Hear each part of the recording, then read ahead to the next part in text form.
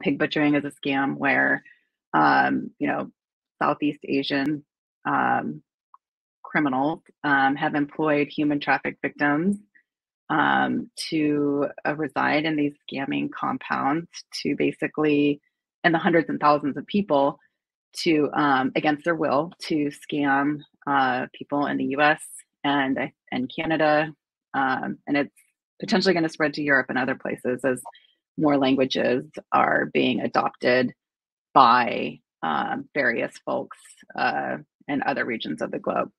So what the pig butchering scam is basically is a way to target their victims is through dating apps or social media platforms to basically court a person into a romance and gain their trust and compliance